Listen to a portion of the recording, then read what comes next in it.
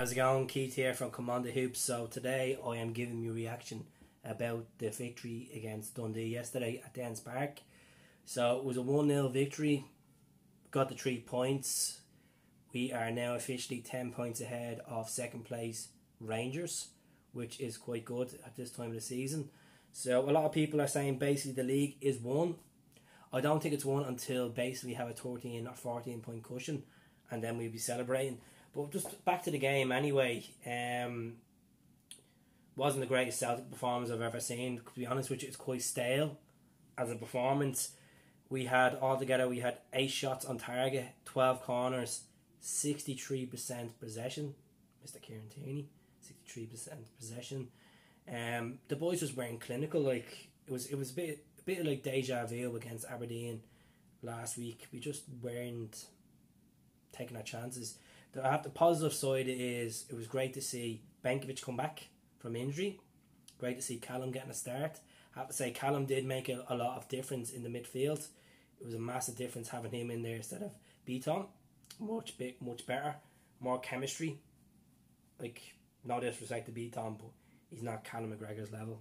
He's not, he's a good defensive midfielder, but Callum is more of a threat going forward. This is what will be being lacking in recent games. Obviously with Christie still out and then Tom still out, we're glad to have Callum back in there. He's the future captain. He's gonna be a great player for us, definitely. He already has been, up there. But yeah, it just felt like it was just a real boring game to watch. Some spells of it just didn't look like we were up for it. James Forrest had a great game.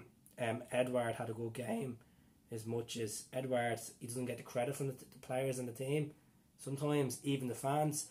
I think, obviously, with this late goal philosophy where he scored a late win against Hearts, Ibrox last season it was a late with 10 men, which I would say late, and then scoring yesterday as well in Dens Park. It was a nice goal, took the finish quite well. James had done a nice assist there, but Benkovic obviously getting there it's a good result. Scott Bain pulled off another good save for us in the first half. Cracking save, another clean sheet. He's Celtic tally. He's been proven that he's been a good shot stopper.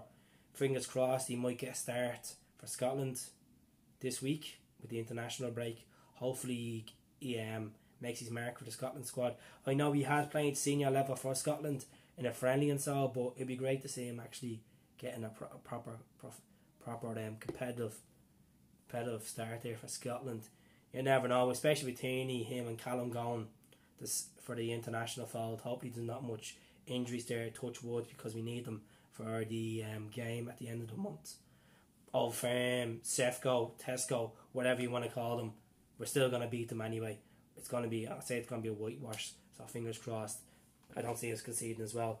But obviously with the clean sheet with the boys, obviously Lustig played centre back yesterday, Tojan played right back. He had an alright game, Tojan. There wasn't much threat in most spells from him. Lustig played quite well at that back in the centre back position, covering obviously for Boyata. Oyer played quite good. Tierney, usual business, pushing up, played quite well. Bruni was good. Bruni was very good yesterday. It just said it was more so to the last end of the last quarter of the pitch. We just couldn't do it. Just could not do it. We just couldn't get the right balls in, take the chances. Don't get me wrong, Dundee's keeper had pulled off some great saves yesterday, some cracking saves. Obviously, that bend by Sinclair, the volley by Tierney, I think it was Tierney or Forrest. One of them took a nice clean volley, and then obviously we were in the aerial threat. We weren't that great as well. So, but that's it. We've got to move on. I don't know why people are getting real annoyed and upset about how Neil Lennon's saying Neil Lennon should be out. Hold on a second. He's at the winning every game that he's managed so far beyond Aberdeen, because Aberdeen were good that day and we weren't clinical. But we've knocked out good results so far. Obviously Hibs away, Hearts away. So never say never. Hopefully we'll do this good, But that's really for me today. That's my opinion. I think Lenny's doing a good job. I think some people are just not thinking too much into it, saying, "Oh, he's doing brutal. I don't want him. But like, come on, he's at the taking over a team that was probably just mentality just gone after obviously Brendan leaving, but he's doing a good job, and I'm happy for him, and I hope he gets the job permanently. If he delivers the league, happy days.